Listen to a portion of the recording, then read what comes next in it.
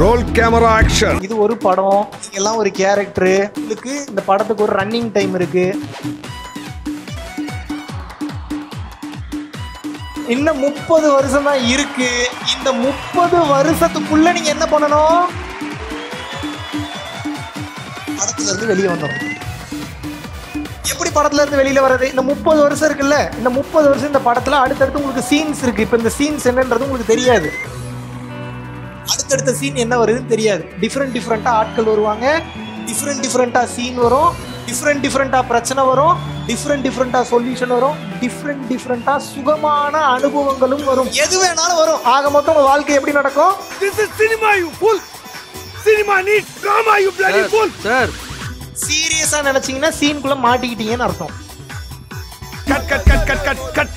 அந்த சுச்சுவேஷனை எப்படி ஹேண்டில் பண்றதுன்ற தெளிவும் அந்த பக்குவமும் வந்துடும். வலியும் கொடுக்காது, வேதனையும் கொடுக்காது, ஈஸியா வெளியில வந்துருது. ஏமா பாருங்க, நான் தான் வாழ்க்கையே விளையாட்டுன்னு திருவிளையாடல்ன்றாரு சிவபெருமான். இதுக்கு பேர் என்ன?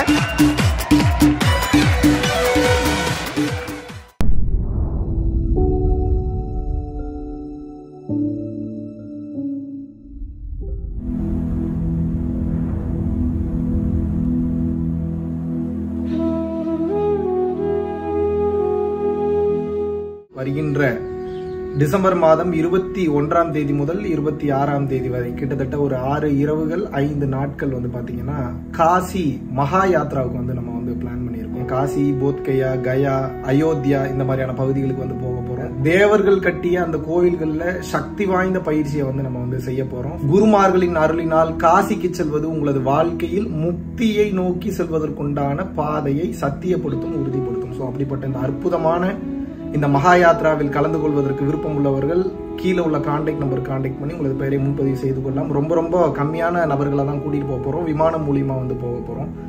ஸோ உங்களது பெயரை முன்பதிவு செய்து கொள்ளலாம். கடைசி நேரம் ரஷ் இல்லாமல் முன்னாடியே வந்து விமான பயணச்சீட்டு புக் பண்றதுக்கும் வந்து ரொம்ப உபயோகமாக இருக்கும். நன்றி, வணக்கம். நான் வந்து இந்த அந்தமான் அண்ட் நிக்கோபார் யாத்ராவில் வந்துட்டு மகாவிஷ்ணு குருஜியோட ட்ராவல் பண்ண இந்த 5 days.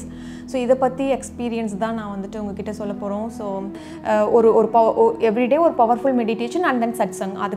அப்படியே வந்துட்டு எங்களை ஃபுல்லாக ஒரு பயங்கர ஒரு டிவைனோட கனெக்ட் பண்ணி அந்த நேச்சரோட ஃபுல்லாக கனெக்ட் பண்ணி எங்களை எடுத்துகிட்டு போயிட்டே இருந்தாங்க. ஃபஸ்ட்டு நாள் ஓகே சூப்பராக இருந்தது இன்றைக்கி எக்ஸ்பீரியன்ஸ், அப்படி ஒரு கனெக்டடாக நம்ம ஃபீல் பண்ணோம் அப்படின்னு பார்த்தா நெக்ஸ்ட் டே அதுக்கும் மேலே இருக்குது. 3rd day போகும்போது ஒரு ஃபாரஸ்ட்டுக்குள்ளே போகிறோம். அன்றைக்கி வந்து நல்ல மழை. நாங்கள் வந்து உட்காந்துட்டோம், அப்படியே மழை பெய்யுது. நாங்கள் வந்து எழுந்திருக்கிறதுக்கு மனசே இல்லை, அப்படியே நாங்கள் கண்டினியூ பண்ணோம். ஸோ அதுதான் அல்டிமேட்டான ஒரு வந்து எக்ஸ்பீரியன்ஸ். அதாவது ஒரு ஃபாரஸ்ட்டுக்குள்ளே ஒரு மழை பெஞ்சிட்டு இருக்கும்போது நம்ம வந்து ஃபுல் அந்த மெடிடேட்டிவ் இதில் இருக்கிறது வந்துட்டு இட்ஸ் சம்திங் நியூ எக்ஸ்பீரியன்ஸ். இது வந்து நம்ம உணர்ந்தால் மட்டும்தான் அது புரியும். இது ஒரு படம், நீங்க எல்லாம் ஒரு கேரக்டரு.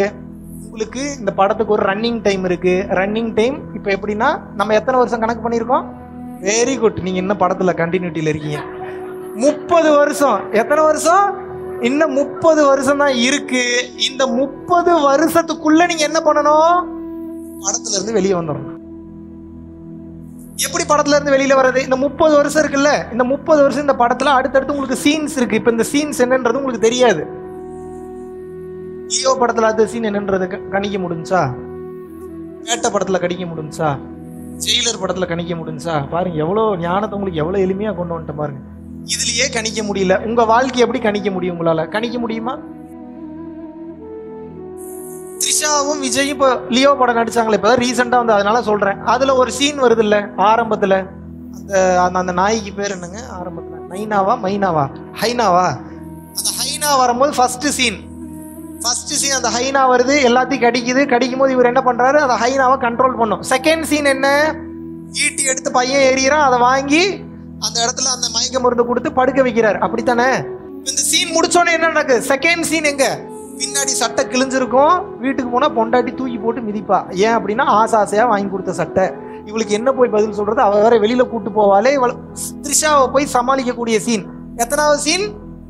2வது சீன். 2வது சீன் முடிச்ச உடனே பையனை கூட்டு போவாரு, பாட்டு வரும். 3வது சீன், 4வது சீன், 5வது சீன். இந்த மாதிரி ஒரு படத்துக்கு ஒரு எக்ஸாம்பிளுக்கு 140 சீன் இருக்கு அப்படின்னா, ஒரு எக்ஸாம்பிளுக்கு சொல்றேன். இப்போ நான்லாம் படம் எடுத்தேன்னா 40 சீன் 50 சீன் மேலே எழுத மாட்டேன்.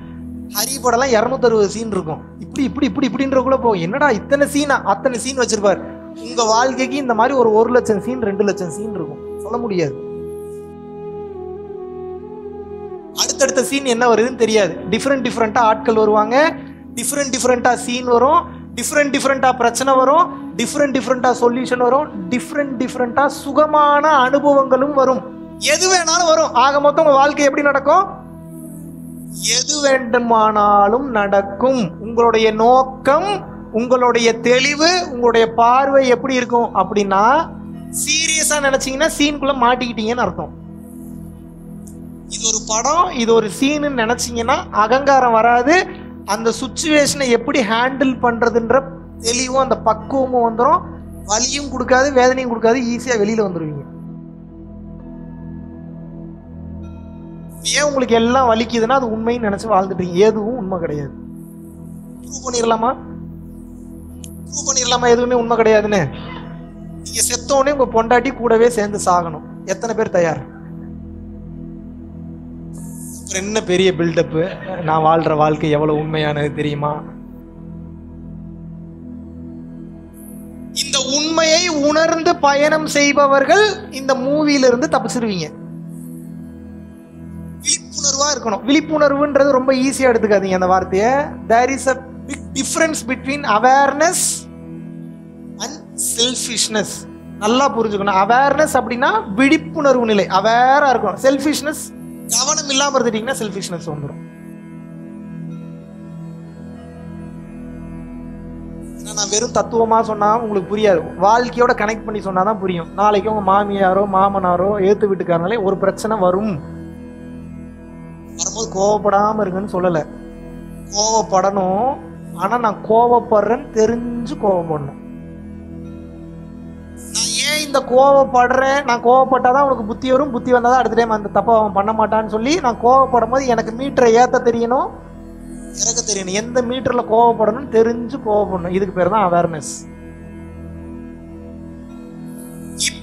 நீங்க அவேர்னஸா இருந்தீங்கன்னா தான் ஒவ்வொரு சீன் வரும்போது அந்த சீன்ல நீங்க ஒரு character, you are playing a very biggest role play in that scene.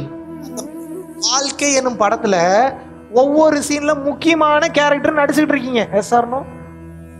விழிப்புணர்வு இல்லைன்னா அந்த கேரக்டர் நீங்களும் ஒன்னாயிருவீங்க, மாட்டிப்பீங்க, வலிக்கும். கேமா பார்த்தா ஈஸியா இருக்குமா, கேம சீரியஸா பார்த்தா ஈஸியா இருக்குமா?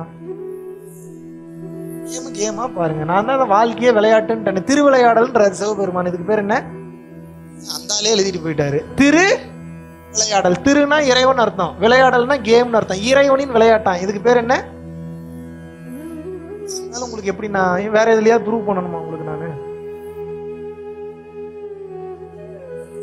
எல்லாம் தெரிஞ்சுக்கிட்டதுக்கு அப்புறம் மறுபடியும் புருஷன் உண்மை, பொண்டாட்டி உண்மை.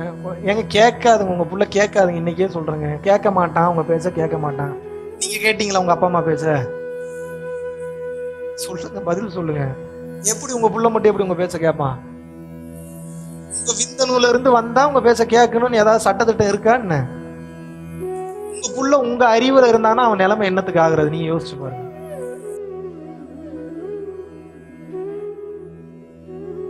உங்க பிள்ளைய உங்களை மாதிரியே இருக்கணும், உங்களோட சிறந்த நிலைக்கு வரணும்னு நினைங்க. நான் பார்க்காத உயரத்தை நீ பார், நான் கேட்காததை நீ கேள், நான் அனுபவிக்காததை நீ அனுபவி, நான் உயர உயர பறக்க முடியாத நீ உயர உயர பறந்து கற்றுக்கொள். இதுதான் நல்ல பக்குவம். இது மாதிரியே இருக்கணும். ஏன் ஆசையை நிறைவேற்றணும்? அது என்ன பொம்மையா? அது செய்வனை வச்ச பொம்மையா? நீங்க சொல்ற மாதிரி குட்டிச்சாத்தானா அது? இதை அமுத்திட்டு வா அப்படின்னா டக்குன்னு போய் அமுத்திட்டு வா.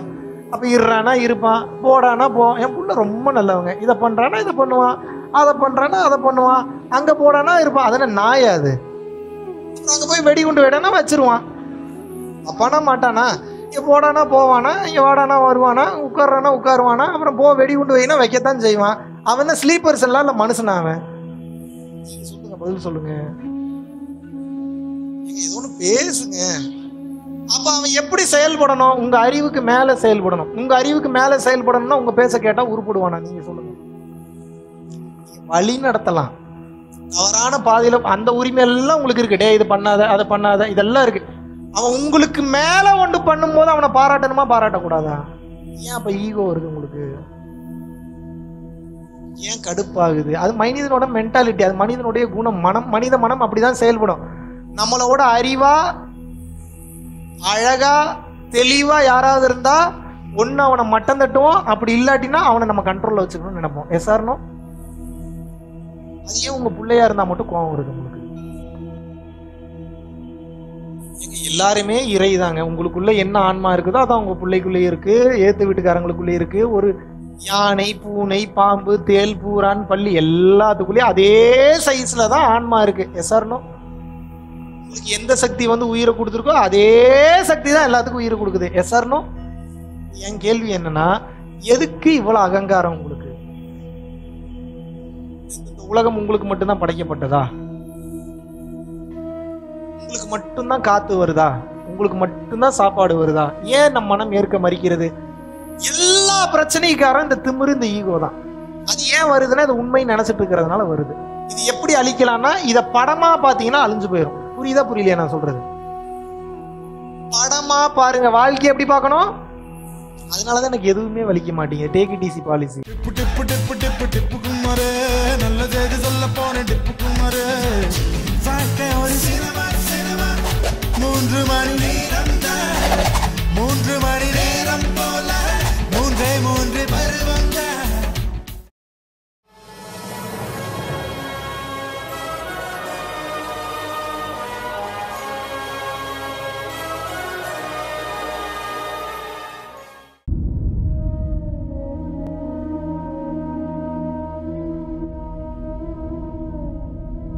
பரம்பொருளின் கருணையினால உங்களுடைய இடைவிடாத அன்னதானத்திற்கு நீங்கள் அனுப்பப்பட்ட பணத்தின் மூலியமாக பல லட்சம் உயிர்களுக்கு இது நாள் வரைக்கும் வந்து சாப்பாடு கொடுத்துருக்கோம். ஸோ கொரோனாலேருந்து ஆரம்பித்து ஒரு நாள் கூட விடாமல் பல உயிர்களுக்கு வஸ்திர தானங்களாக இருக்கட்டும், படிக்க முடியாதவங்களுக்கு கல்வித்தொகை கட்ட முடிய விஷயங்களாக இருக்கட்டும், இல்லை ஸ்போர்ட்ஸ் ரீதியாக விளையாடக்கூடிய நல்ல மாணவர்களை அனுப்பி வைக்கக்கூடிய விஷயங்களாக இருக்கட்டும், அதை தொடர்ந்து வந்து பார்த்தீங்கன்னா ரெகுலராக மந்த்லி பேசிஸில் ஏழை குழந்தைகளுக்கு க்ரோசரிஸ் கொடுக்கறதாக இருக்கட்டும், இல்லை அவங்களுக்கு வந்து பார்த்தீங்கன்னா சேம் அவங்க விருப்பப்படுறவங்களுக்கு வீட்டு துணிமணிகள், வீட்டுக்கு தேவைப்படக்கூடிய மற்ற பொருட்கள் வாங்கி கொடுக்கறதாக இருக்கட்டும், எல்லா உதவிகளும் வந்து பார்த்தீங்கன்னா உங்களோட உதவினால தான் போயிட்டு இருக்கு.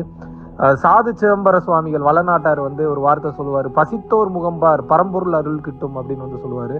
வள்ளல் பெருமானும் ஜீவகாருண்யம் உள்ள சம்சாரிகளுக்கு எப்பேற்பட்ட சூழ்நிலையிலும் வந்து பார்த்தீங்கன்னா அவங்களோட லாபம் தடைபடாது, தொழில் பிரச்சனைகள் வந்து நிவர்த்தியாகும், அதை தொடர்ந்து வந்து வாழ்க்கையில குடும்ப பிரச்சனைகள் விலகும், அதுபோக குழந்தை சம்பந்தமான பிரச்சனைகள் எதுவாக இருந்தாலும் வந்து இந்த அன்னதானத்திற்காக நீங்கள் செய்யக்கூடிய ஒவ்வொரு ரூபாயும் அது வந்து உங்களுக்கு நிச்சயமாக புண்ணியமாக வந்து சேரும். புண்ணியத்தை கடந்த நிலையில் முக்தி பாதைக்கும் அது நிச்சயமாக உங்களை வழிநடத்தும். அதனால விருப்பப்படுறவங்க நம்மளுடைய பரம்பொருள் அறக்கட்டளையினுடைய சேரிட்டி ஆக்டிவிட்டீஸ்க்கு தங்களுடைய விருப்பப்படக்கூடிய நன்கொடையை கீழே உள்ள டெஸ்கிரிப்ஷன்ல இருக்கக்கூடிய அக்கௌண்ட் நம்பருக்கு செலுத்தலாம். இதற்குண்டான அந்த அருளை சித்தர்கள் உங்களுக்கும் உங்கள் குடும்பத்தாருக்கும் வழங்க வேண்டுகிறேன். குருவின் பரிபூர்ண அருளாசிகள். குரு கடாட்சம்.